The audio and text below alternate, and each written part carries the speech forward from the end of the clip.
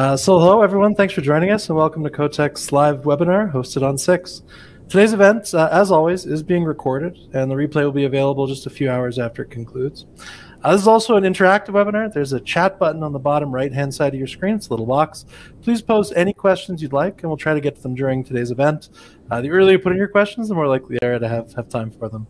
All that being said, I'm thrilled today to have with me Julian Treger, CEO of CoTec. How are you today, Julian? Great, Romeo, and thanks for having us on your program. Oh, awesome. Now here's how today's event will go. I'm going to start by throwing it to Julian for a quick update on recent press releases before we get into some questions that I have for him, and then finally we'll go to the questions from the live audience. We're hoping to wrap up within about a half hour today, so keep that in mind as you're thinking about posing your questions. But let's get started. Julian, the floor is yours. Thank you. Thanks, Romeo. Well, I think since we last did an update, we've been super busy at CoTec, continuing to implement our strategy of becoming the disruptive mining business of the 21st century using technologies. We've got a number of those technologies we'll speak about, but we've been moving more to focus on the asset side, as you'll see. We've been quite happy with the commodities we've selected. As you may be aware, there's been a real decline in a number of commodity pricing this year, but with a green copper, green iron ore, and strategic rare earths for North America and the US, I think we are well placed. So after a while of silence, we did make two announcements last week. First of all, talking about the feasibility study of our rare earth magnet recycling business, Hypermag, and also the appointment of a ex-admiral from the US Navy SEALs to the board as indications of the strategic nature of the business we're involved with. So with that very brief introduction, Romeo, I'll turn over to you for questions. No, sounds great. Yeah, so I prepared a few questions just after some careful reading of your last couple of press releases, so bear with me. The first is, now that CoTec has commenced the feasibility study, what are the next steps that investors can expect to see? Well, we're taking steps on multiple fronts at the same time. First of all, the parties we've appointed to do the feasibility study, BBM Pegasus, have been onboarding in Europe last week, meeting key manufacturers in Germany and Poland, and they're currently at the Hypermag plant in Theisley. All of the experience from both the UK and Germany will be transferred to the US feasibility study as a result. Then site selection has started.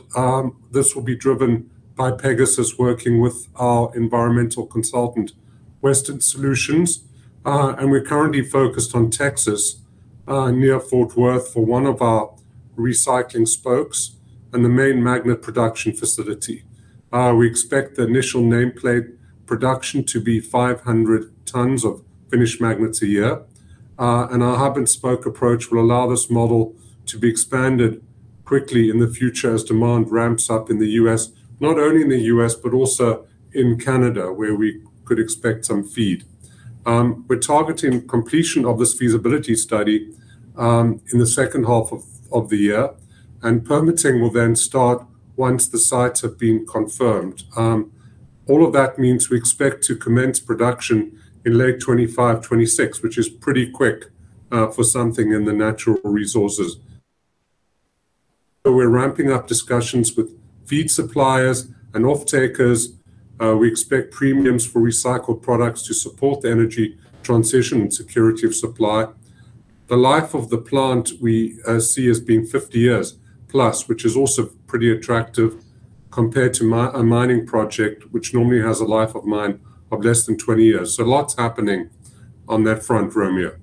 And you're not kidding. You say it's faster than most in the resource sector. So curious, with that speed, following the feasibility study and the construction decision, when do you expect the business to be up, running, generating revenue? Well, as I mentioned, in 25, 26, which is not that far away. I mean, the benefit of our approach is that feed material is already being tested in the pilot reactor in the UK.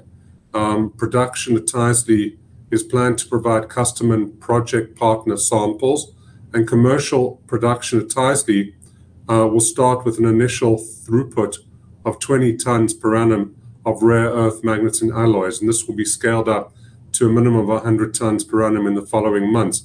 But that's all happening already, starting to happen this year, so we can piggyback on that. And then larger scale-up scenarios of up to 1,000 tons per annum are currently being evaluated for the UK. The magnets produced at Tyseley in the UK are of commercial grade, and they have good coercivity, which means resistance to demagnetization, and remanence, or magnetic strength, both of which are key measures of magnetic performance. To date, over 3,000 magnets have already been produced in Birmingham, and these are being tested in a wide range of applications, including multiple automotive, aerospace, electronics, and others which are planned. So all of this provides invaluable marketing and technical information, which allows us to scale up and commercialize the operations in the US far quicker than if we were just starting from scratch. Makes sense. I did want to zoom out a second. I know a lot of our audience here certainly are experts or sophisticated investors. I'm curious to zoom out and your perspective on why rare earth elements are critical to the United States from a strategic perspective. Well, I think rare earths are used in many machines and motors, but for the US in particular, they are used a lot in the defense applications, ranging from night goggles to missile systems. And the US cannot be dependent upon China for those sources of materials. The Chinese have already announced late last year that they were starting to reduce certain strategic materials. And so it's super important that the US has independence. And what's very exciting about the hypermag technology is that it uses the strength of the US, which is that it's an advanced economy with a lot of magnets already circulating within the economy, and uses that as a strength to recycle those things. So we aim to produce a long-term secure supply of magnets for the US economy and for prime US defense contractors. And what's gratifying is that Hypermag in the UK has been selected by the Department of State already as a key MSP project and is one of the most advanced. And so we're having good traction in Washington, which I can talk to you about.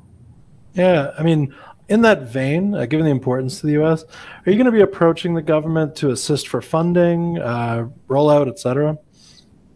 Yeah, I was actually in Washington last week at the SAFE Summit, and we met with a number of key stakeholders from various U.S. departments who are interested in supporting Hypermag, both in terms of building, the strength of the U.S.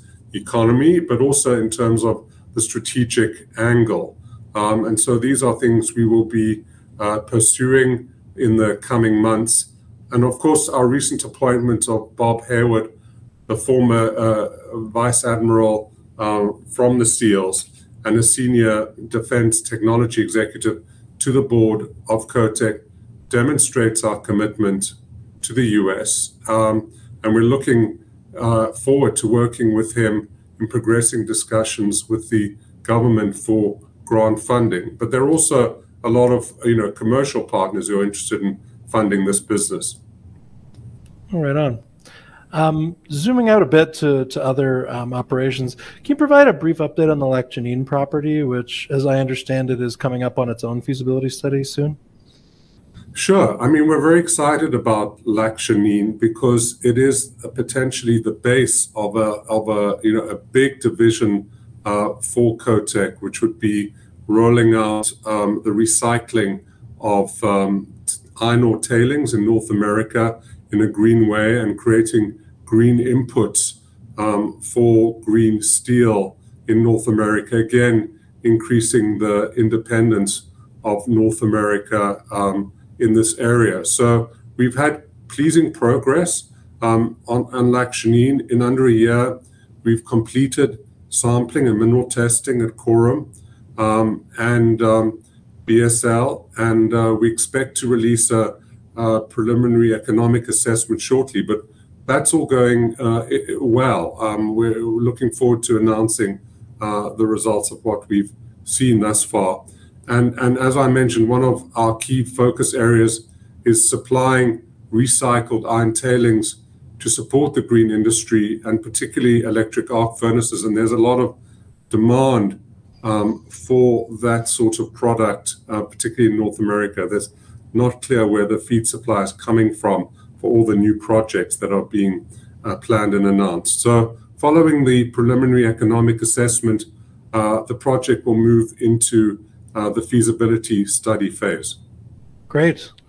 Now that's a question about the business model generally, and that's, is CoTec going to apply a similar model to the copper leaching technology we've got, SABO, as well as other technologies?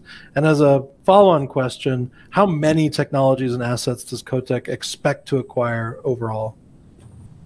So, yeah, our fundamental technology is not to be a venture capitalist, but to identify these disruptive technologies and then roll them into asset opportunities, particularly assets which aren't highly valued. So as you have seen, we have a major emphasis on waste, on recycling, on tailings, on urban mining, all of which I think is super important to supply the shortfall of strategic minerals which the world is going to need to complete the cooling process with regards to carbon emissions. So we're active investors, but we also support the rollout of the technology. For SABO, our business model is focused on a 5-year road to revenues, as well as with our other technologies. So, we think that we don't have to worry about planning, permitting in the same way that a new mine would. And so we can get these materials to market in quick succession. And within our core area of green iron inputs, green copper, and critical minerals, we continually look at complementary technology. So there are a couple of very interesting technologies we are in advanced stages of exploring, and hopefully during the course of this year, we'll have one or two which come to fruition. I mean, ultimately, I don't think we want to have more than 7 to 10 technologies. Already with iron ore and copper and rare earths, that's a huge market for us to develop and explore and scale.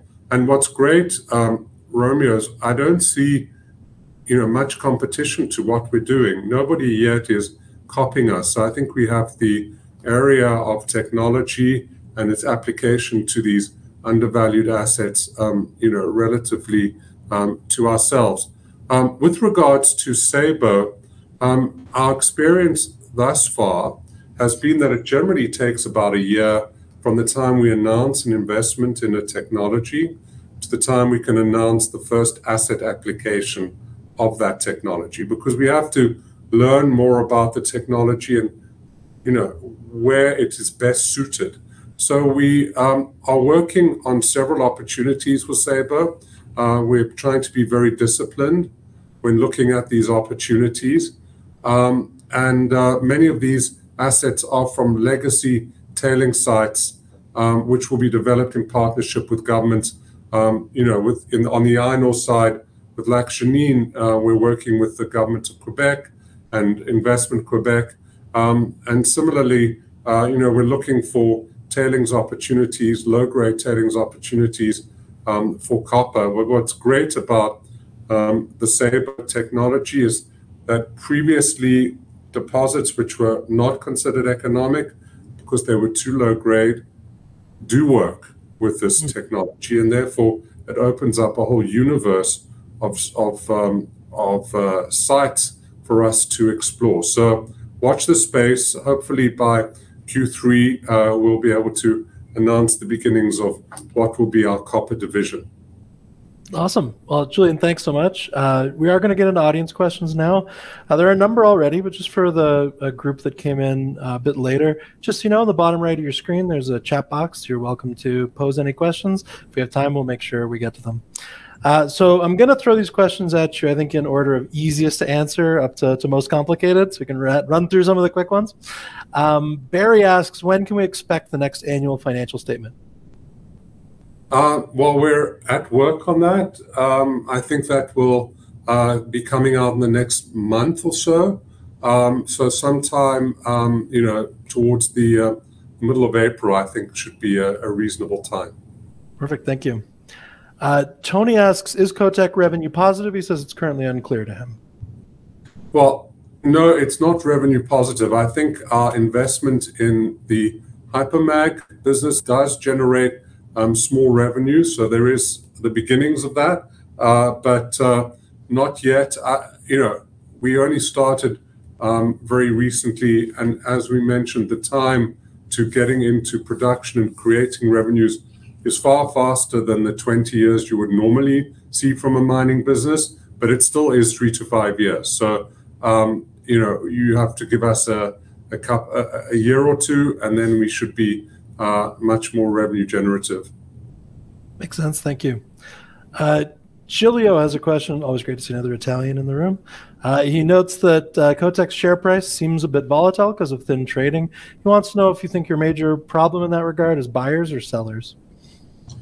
Sometimes it's buyers and sometimes it's sellers. But of course, being the CEO of a company, I'd always say there are never enough buyers and there are always too many sellers. But it is a thin market. We have been seeing much more volume recently, which is so at least there's turnover. People who want to sell have been selling. People who want to buy have been buying.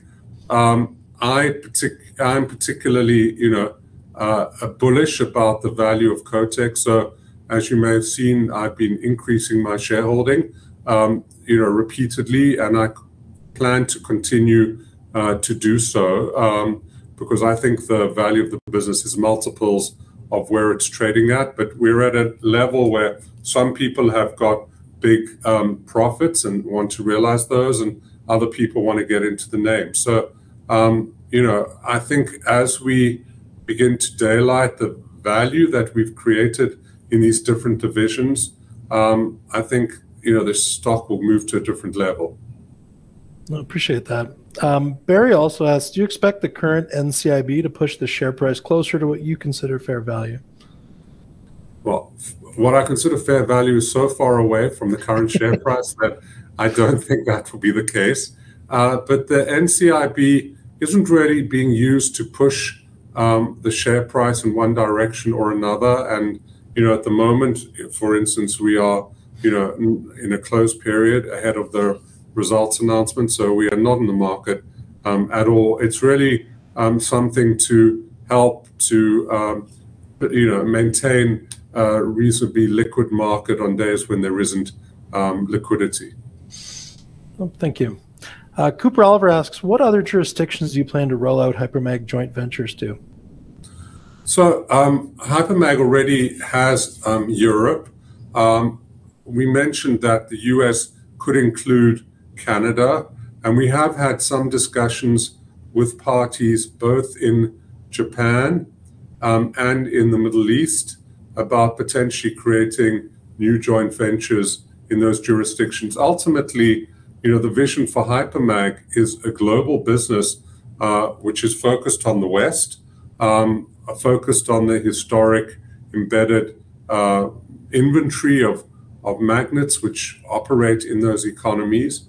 I think once we are in a revenue producing situation in 25, 26, we will start to explore whether we could eventually list the business, with significantly more revenues in a market like the US. Great.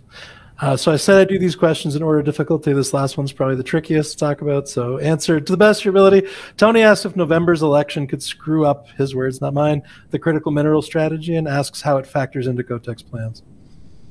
I don't think so. I think there is real bipartisan support. No matter who's going to be president, people look at the world. They look at the fact that the Chinese have doubled their military budget over the last 7 years. They look at the fact that Russia's on a war footing and 30% of that economy is now diverted to defense. The US needs to protect itself. The West needs to protect itself. So I hope we're not going to be in a war, but I certainly think we're going to be more on a defensive war footing. And in that respect, I think the commodities we've chosen, copper, green, steel, and particularly, rare earths will continue to be priorities for the US. In fact, the rare earth price has gone down a lot this year in conjunction with all the other inputs for batteries, nickel, lithium, and cobalt. But I think uniquely amongst those commodities, there's no hesitation that we need to therefore buy rare earths from China. And in fact, Chinese are restricting the supply of rare earths. So I think we should be well placed, but investing in commodities is a tricky area. You have to tread gingerly, but we've got a great track record of doing this successfully for the last 20 years. And I think we're well placed regardless of what happens in Washington in November. Great, thanks. Looks like one last question, unless while Julian's answering, so he's got one more. But he asks, is it possible that the Hypermag CoTec partnership could be spun out as an IPO? Yeah, absolutely, but not for a couple of years.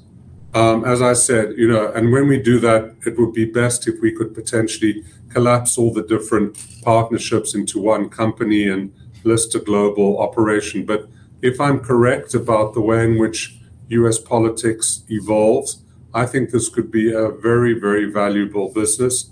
And what's exciting for CoTec is that it owns 60% of the US business, which is where the bulk of the value is going to lie. So we're very excited about the potential of just this business, but the other businesses that we're involved in have equally amazing potential. So lots to play for here. Now, excited to see what you guys get up to in 2024. Now, that does look like the end of questions. So if anybody thinks of the perfect question to ask right after the event ends, as I often do, please do reach out, and I'll make sure the CoTec team gets back to you as soon as possible. And for those of you who requested meetings, I'll also submit those to the CoTec team. But otherwise, thank you so much for joining us today, particularly those who asked questions. And Julian, thanks so much for being with us. It's always a pleasure, Romeo. Thank you.